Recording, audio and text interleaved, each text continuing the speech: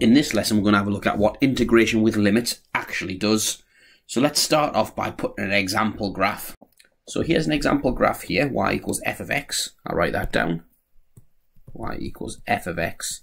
Now say I want to estimate the area shaded between that curve and the x-axis. What I could do is approximate the area using two rectangles as follows. But you see there that that's not a perfect approximation. There's a bit of a gap there. So my approximation will actually give extra area, leading to an overestimate. So how about if I try using more rectangles? So you can see that whilst not perfect still, there's a lot less area above the curve extra, so that's going to give a better estimate. And what we could do is keep using more and more rectangles, making that area smaller and smaller and smaller. But what actually happens when we use an infinite number of rectangles is that area now becomes exact. It's no longer an estimate. So when the rectangles become infinite in number and infinitely thin, that's when we get a true value for what the area between the curve and the x-axis actually is. And that is what integration does. Integration sums a number of infinitely thin rectangles between the two limits you set on the integral.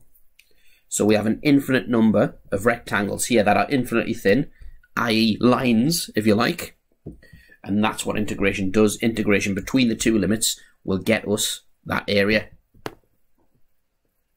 And the way we write that in mathematical notation is the integral between two limits, let's call them b and a, of any function f of x dx equals the limit as delta x approaches 0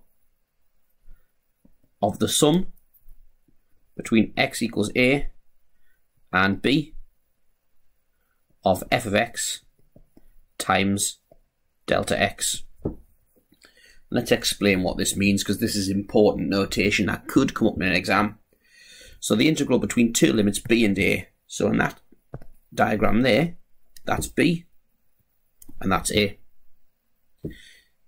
Forget about this limit as delta x approaches 0 for now.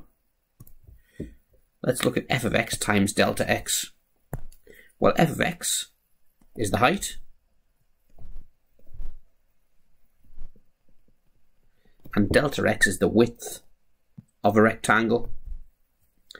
So we're saying f of x multiplied by the width of the rectangle. And we're making these rectangles smaller and smaller and smaller to the point where they're infinitely thin, i.e. have width 0. So when we have an infinite number of rectangles that are infinitely thin, summing their areas is the integral. So an example of a question that uses this notation is one like this here. Calculate the limit as delta x approaches 0 of the sum between 2 and 3 of f of x delta x, where f of x equals x squared plus 2. Well, we know from what we've just learned that this notation means integration. That's actually asking us to sum all the infinite number of rectangles, infinitely thin, between 3 and 2 of x squared plus 2 with respect to x equals, well, let's integrate. Remember, it's add 1 to the power, divide by the new power, plus 2x between 3 and 2 equals 3 cubed over 3 plus 2 lots of 3, take 2 cubed over 3 plus 2 lots of 2, which is equal to, and let's put that in the calculator, 3 cubed over 3 plus 2 lots of 3, take all of 2 cubed over 3 plus 2 lots of 2, which is equal to 25 over 3. And there we have it, summing an infinite number of rectangles to get the area between a curve and the x-axis.